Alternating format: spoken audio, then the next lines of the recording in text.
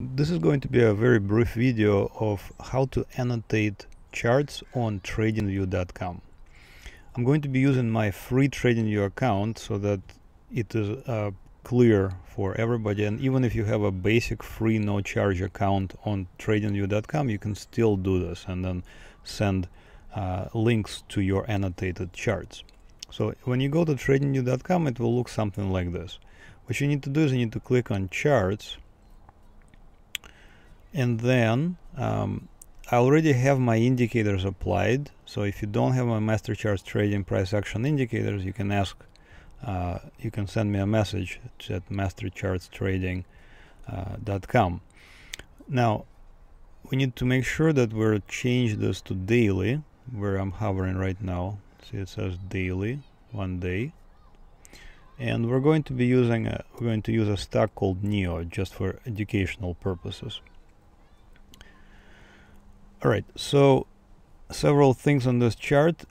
One thing that I never use is this earnings. So you can just right click on them and get rid of them, show earnings. Okay.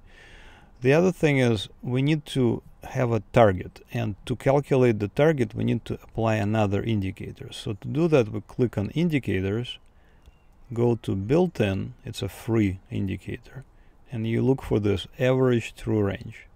And you just click on it once. Now you can see that since this is a basic free account, you will get advertisements. I'm gonna just close it and it's gonna give me this thing. Okay.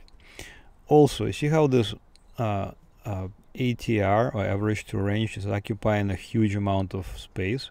If you you can drag it down and make it smaller. We don't need to know, what's it doing. We just need this number on the right. Also, if you don't have these numbers, if you right click on this, you will see labels, and you can see there is multiple symbol last price and indicator last value. So if it's not checked on yours, click on it and check it. Another thing is sometimes this thing out of fit data is unchecked, and I'm going to show you what happens. You can drag it down and people say, where's my chart? So if you right click again and click auto fit, it will fit into the screen.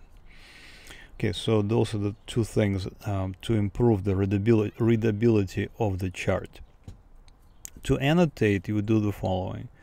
Let's say we bought it on close above the blue line on 11th of June 2021 here. So what we're going to do is we're going to grab this thing right here.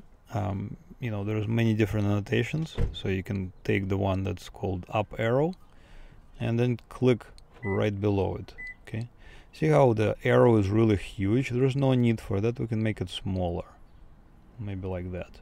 Okay, next we need to annotate. We need to find where are we going, we need to find the target, and we need to find the stop. So we're going to use this tool right there. It's called long position. If you click on it, there's many different things, but we just need the long position. Click anywhere, and then you can see that this popped up. So if you click on this wheel, it's settings. We need to change several things. We need to make sure where it says style, it says always show stats, because if you don't, it will be blank, and I need to see those numbers. So make sure it's checked, always show stats. Visibility, usually they're all checked. And then also important is inputs. So here we're going to just change it to sample $100,000 account and risking 1%. Now I know some people say it's small, so it's for educational purposes. I need to make sure you understand how it works. So $100,000 account and risk 1%, and say OK. Okay, so take this thing and drag it over to where you bought, like that.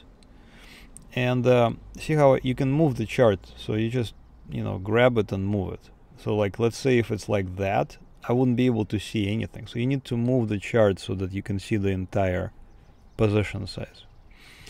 Alright, so next is, what is the target? Target is 2 times average true range. If the average true range is currently 2.12, then the target is 4.24. So let's grab it and drag it down 4 point whatever, something like that. Okay, pretty good. Okay, next thing is, if you're trading stocks, this is a stock, and the stock is not a gold stock, then your stop is at the yellow line. Okay, gold stocks are special because gold we trade between blue and red line, but regular just any stock we trade between blue and yellow. Okay, so your stop is at the yellow line, and again, this is initial stop. After your target has been reached, you will take the stop and move it to your entry. Okay, and your target is that. See how small the target is? So it's very doable. Okay, so to annotate, you're basically done right now. What I need now you to do is do the following. This button right there where I'm hovering is called a snapshot. If you click on that, this image URL will pop up. So copy it, go to a different browser and window, and paste it in. And voila, you have your annotated chart. You have your ATR, you have your target, you have your entry, you have your correct position size because you bought 34 shares quantity, 34 shares is a position size, you have your stop. And I believe this is basically it. If you go to a different stock, let's say Apple, and then you will be like, oh, but I want to see NEO, my annotated chart. So you go NEO again, and it will be saved automatically. All right, so it's automatically saved. You can also have in this on the right here, you can also add, like for example, several lists. You can do red list or whatever.